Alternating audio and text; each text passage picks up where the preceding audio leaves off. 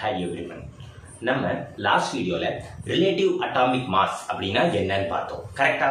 Relative atomic mass எதுக்கு அப்ளிகபிள்னு பார்த்தோம்? Relative atomic mass இது எதுக்கு அப்ளிகபிள்னு ஃபர்ஸ்ட் பார்த்தோம்? ஐசோடோப்ஸ்க்கு அப்ளிகபிள்னு பார்த்தோம். கரெக்ட்டா? ஸ்டார்ட் பண்றதுக்கு முன்னாடியே சொல்றேன், லாஸ்ட் வீடியோ பார்க்காதவங்க தயவு செஞ்சு போய் பார்த்துட்டு வாங்க, அப்பதான் இது கண்டிப்பா புரியும். அதோட கண்டினியூஷன் தான். என்ன சார் பண்ண போறீங்க அப்படின்னா, இப்ப நம்மளுக்கு ரிலேட்டிவ் அட்டாமிக் மாஸ் என்னன்னு தெரிஞ்சிருக்கும், ஃபார்முலாவும் தெரியும். சோ இப்ப அதை பேஸ் பண்ணி சம்ஸ் எப்படிலாம் கேட்பாங்க அப்படின்றத பார்க்க போறோம். ஓகேவா? அப்போ ஃபார்முலா என்ன? எனக்கு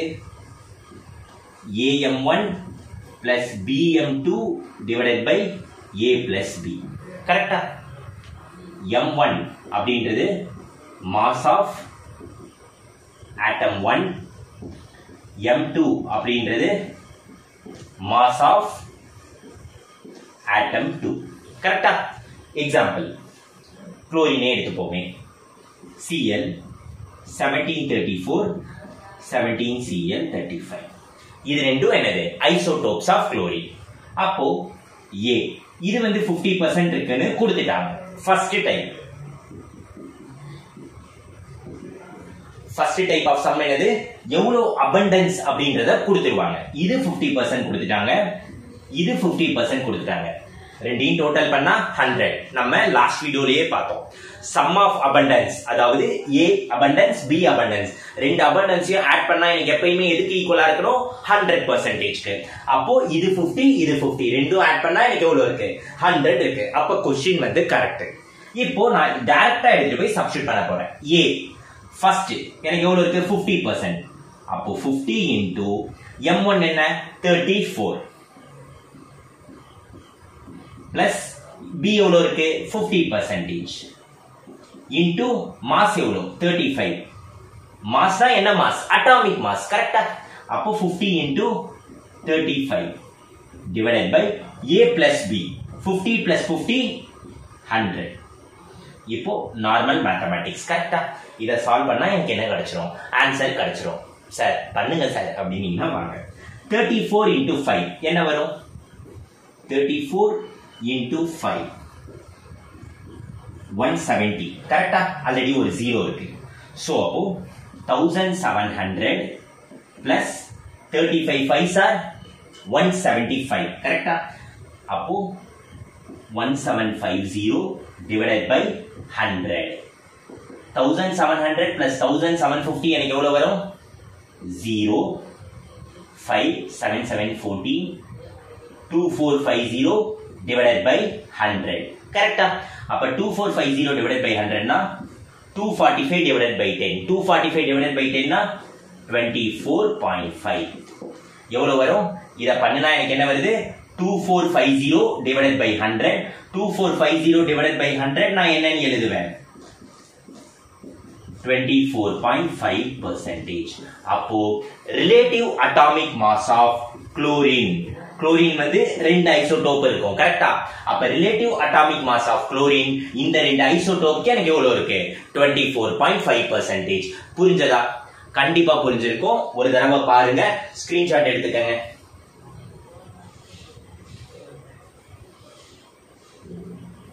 கண்டிப்பா புரிஞ்சிருக்கும்னு நினைக்கிறேன். கரெக்ட்டா? சோ ஒரு தடவை திருப்பி பாருங்க. இப்போ செகண்ட் கேஸ் சம் போலாமா? எப்படி சம்ஸ் கேட்பாங்கன்னு இதே क्वेश्चनலயே அப்ரோச் பண்றேன், கவனிங்க. இது ஃபர்ஸ்ட் டைப். கரெக்ட்டா?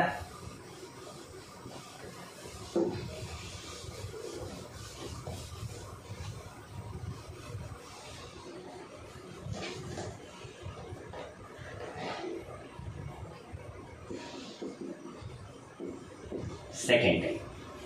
ஃபர்ஸ்ட் டைப்ல என்ன பண்ணாங்க?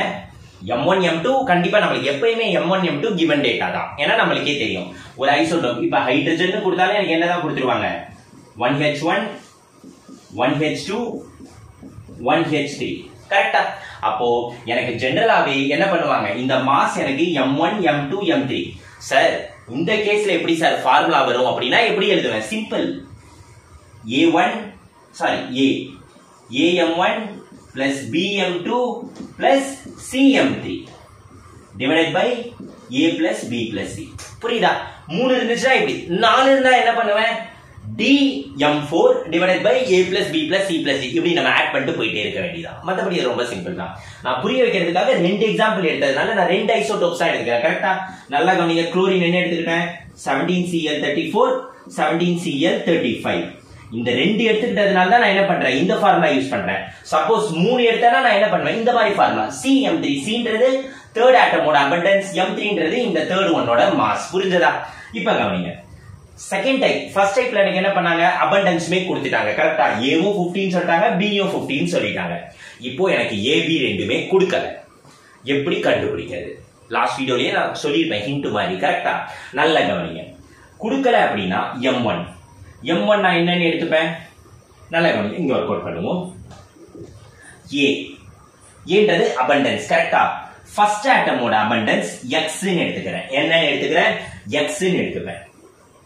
x into m1 வேல்யூ என்னது? 34 plus b என்னன்னு எடுப்பேன் அப்படின்னா நல்ல கவனிச்சுக்கங்க, 1 minus x ன்னு எடுப்பேன். b என்னன்னு எடுப்பேன்? ஒரு நிமிஷம், போன் வருது, சாரி, ஒரு நிமிஷம்.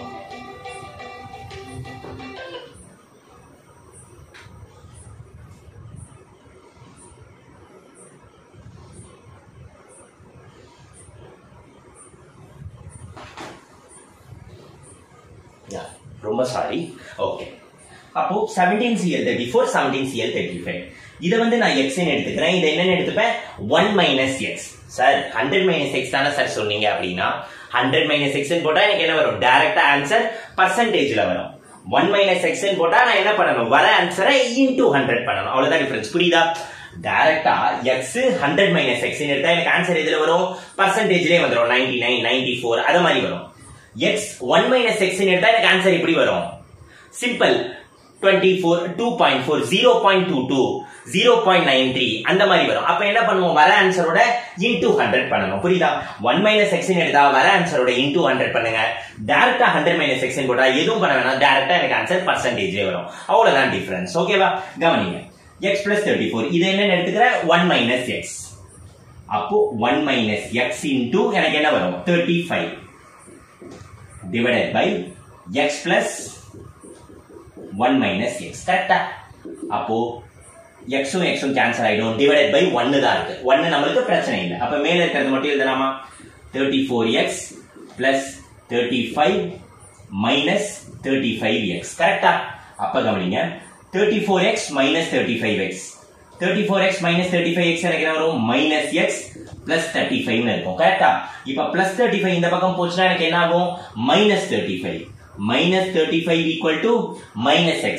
minus minus எனக்கு என்ன ஆகும்? கேன்சல் அவுட் ஆயிடும். அப்ப x is equal to என்ன? 35. புரியுதா? x is equal to 35. அப்ப 1 minus x எனக்கு இது எவ்வளவு வரும்? 1 minus x னா எனக்கு அப்ப சார் என்ன சார் -34 வரும்னா அப்படிலாம் வராது. இது வந்து ஜஸ்ட் நான் உங்களுக்கு புரிய வைக்கிறதுக்காக எடுத்துக்கிட்ட எக்ஸாம்பிள். புரியுதா? உங்களுக்கு இன்னும் பெர்ஃபெக்ட்டா வேணும்னா நான் வேற ஒரு எக்ஸாம்பிளோட வரேன். சோ புரிஞ்சதா? இது வந்து அந்த வீடியோவோட கண்டினியூஷன். சோ நல்லா தெரிஞ்சுக்கங்க. இத வந்து x ன்னு எடுத்துக்கங்க. இது வந்து என்னன்னு எடுக்கணும்? 1 minus x. புரியுதா? இத வந்து நீங்க கேட்கலாம், சார் என்ன சார் அப்படின்னு. நல்லா புரிஞ்சுக்கங்க. பர்சன்டேஜ் அபண்டன்ஸ் நான் என்ன பண்றேன்? எக்ஸாம்பிள் புரிய வைக்கிறதுக்காக நான் எடுத்திருக்கேன். மத்தபடி எதுவும் கிடையாது. சோ நீங்க சிம்பிளா தெரிஞ்சுக்க வேண்டியது என்ன அப்படின்னா, first point relative atomic mass எதுக்கு அப்ளிகபிள்? ஐசோடோப்ஸ்க்கு. ஐசோடோப்ஸ்னா என்ன? Same atomic number different mass number. So atomic number எனக்கு சேமா இருக்கும், மாஸ் நம்பர் எனக்கு எப்படி இருக்கும்? டிஃபரண்டா இருக்கும். என்ன ஃபார்முலா யூஸ் பண்ணுவோம்? AM1 BM2 divided by A plus B. 2 isotope இருந்தா இந்த ஃபார்முலா. 3 ஐசோடோப் இருந்தா ஒண்ணும் பண்ண மாட்டோம். B க்கு அடுத்து என்ன ஆல்பபெட்? C. M2 க்கு அடுத்து M3 divided by A plus B plus C. இந்த ஃபார்முலா யூஸ் பண்ணுவேன். கரெக்ட்டா? M1 M2 M3ன்றது என்ன? அந்த ஐசோடோப்போட அட்டாமிக் மாஸ். கரெக்ட்டா? அந்த ஐசோடோப்போட அட்டாமிக் மாஸ். ABன்றது என்ன? percentage abundance. first one ஓட percentage abundance, second one ஓட percentage abundance. ரெண்டே மாடல் சம்ஸ் தான் கேட்க முடியும். என்ன மாடல்ல கேட்பாங்க? ரெண்டுத்துலயுமே நம்மளுக்கு மாஸ் எப்பயுமே given டேட்டால இருக்கும். ஒன்னு ரெண்டுத்தோட பெர்சன்டேஜ்மே கொடுத்துருவாங்க. கரெக்டா? அப்போ டைரக்டா ஃபார்முலால சப்ஸ்டிட்யூட் பண்ணிட வேண்டியதான். இந்த மாதிரி சம்ஸ் தான் உங்களுக்கு சிபிஎஸ்இ எக்ஸாமா இருந்தாலும் சரி, ஸ்டேட் போர்டா இருந்தாலும் சரி, நீட்டா இருந்தாலும் சரி, இந்த மாதிரி சம்ஸ் தான் கேட்பாங்க. பர்சன்டேஜ் அபண்டன்ஸ் என்ன பண்ணிடுவாங்க? கொடுத்துடுவாங்க. இல்ல சார் நான் ஜேஇ எழுத போறேன், போறேன் அப்படின்னீங்கன்னா அங்க மட்டும் தான் என்ன பண்ணுவாங்க பெர்சன்டேஜ் அபண்டன்ஸ் கொடுக்க மாட்டாங்க. அப்போ பெர்சன்டேஜ் அபண்டன்ஸ் கொடுக்கல அப்படின்னா நான் என்னன்னு சொல்லியிருக்கேன், எப்பயுமே சம் ஆஃப் பெர்சன்டேஜ் அபண்டன்ஸ் எனக்கு என்னதான் 100 தான். அப்போ நல்லா கவனிங்க, ஏன்றது எனக்கு கொடுக்கல அப்படின்னா ஏன்றது எக்ஸா இருந்துச்சுன்னா பீன்றது என்னவா இருக்கும், சிம்பிளா இந்த ஃபார்முலாவை சப்ஸ்டிட்யூட் பண்ணுங்க. x plus b equal to 100, b equal to 100, இந்த பிளஸ் x இந்த பக்கம் வந்துச்சுன்னா மைனஸ் x. அப்போ ஏன்றது x ன்னு எடுத்தா bன்றது என்னன்னு எடுக்கணும் 100 minus x ன்னு எடுக்கணும். இது ஒரு மெத்தட். இல்ல அப்படின்னா ஏன் சார் 100, ஏன்னா 100 எடுத்தா எனக்கு கால்குலேஷன் எப்படி போகும், பெருசா போகும். அப்படி பெருசா போக கூடாதுன்னு நினைச்சீங்கன்னா நம்ம என்ன பண்ணலாம், x 1 minus x ன்னு எடுக்கலாம். ஆனா சிம்பிள் டிஃபரன்ஸ் என்ன அப்படின்னா இங்க எனக்கு ஆன்சர் வரும்போது டைரக்டா 98 99 அந்த மாதிரி வரும். 1 minus x ன்னு எடுத்தோம்னா ஆன்சர் அப்படி வராது, 0.22 0.93 இப்படி வரும். நம்ம என்ன பண்ணணும், into 100 பண்ணணும். மறந்துடாதீங்க, ஏன்னா percentage abundance. இத மெத்தட் யூஸ் பண்ணீங்கன்னா மோஸ்ட்லி நம்ம என்ன பண்ணுவோம், எக்ஸாம் எமர்ஜென்சில மறந்துடுவோம். So better x 100 minus x ன்னு எடுங்க. இப்போ sir a plus b equal to 100, a ஓட பர்சன்டேஜ் கொடுத்துட்டான்னு வச்சுக்கோங்களேன். a வந்து 70% இருக்குன்னு சொல்லிட்டான். தேர்ட் டைம் bன்றது எனக்கு கண்டுபிடிக்க சொல்றான். சிம்பிளா கண்டுபிடிச்சிருங்க. கரெக்டா, சம் ஆஃப் பெர்சன்டேஜ் அபண்டன்ஸ் எனக்கு எப்பயுமே என்னதான் 100 தான். அப்ப 70 போச்சுன்னா பேலன்ஸ் b எனக்கு கண்டிப்பா என்னவா தான் இருக்கும், 30 தான் இருக்கும். சொல்றது புரியுதா? சோ இருக்கிற ஒரே மெத்தட் என்னன்னா, ஒண்ணு எல்லா டேட்டாவும் கொடுத்துருவாங்க, இல்ல அப்படின்னா ரெண்டு அபண்டன்ஸுமே என்ன பண்ண மாட்டாங்க, கொடுக்க மாட்டாங்க. சொல்றது புரிஞ்சதா? ஏதாவது டவுட்ஸ் இருக்கா யாருக்காச்சும்? கண்டிப்பா எந்த டவுட்ஸும் இருக்காதுன்னு நான் நம்புறேன். ஏதாவது டவுட்ஸ் இருக்கா? கண்டிப்பா எதுவும் இருக்காது. சோ புரிஞ்சதா? ஓகே, இன்னொரு ஒரு வீடியோல கண்டிப்பா நம்ம மீட் பண்ணுவோம். ஓகே, தேங்க்யூமா. சோ ஏதாவது டவுட்ஸ் இருந்தா தயவு செஞ்சு லாஸ்ட் வீடியோ ரிலேட்டிவ் அட்டாமிக் மாஸ்ல எது டவுட்ஸ் இருந்தாலும் சரி, இங்க இந்த ப்ராப்ளம் சால்விங்ல ஏதாவது டவுட் இருந்தாலும் தயவு செஞ்சு கமெண்ட்ஸ் பண்ணுங்க. அப்பதான் எனக்கு தெரியும், நான் அதுக்கு தகுந்த மாதிரியான வீடியோவோட நெக்ஸ்ட் நான் உங்களை கண்டிப்பா மீட் பண்ணுவேன். Okay, wish you all the பெஸ்ட்மா. ஒரு தடவை ஸ்கிரீன்ஷாட் எடுத்துக்கங்க. எஸ், எல்லாரும் எடுத்திருப்பீங்க நம்புறேன். Thank you so much. Have a great day. By.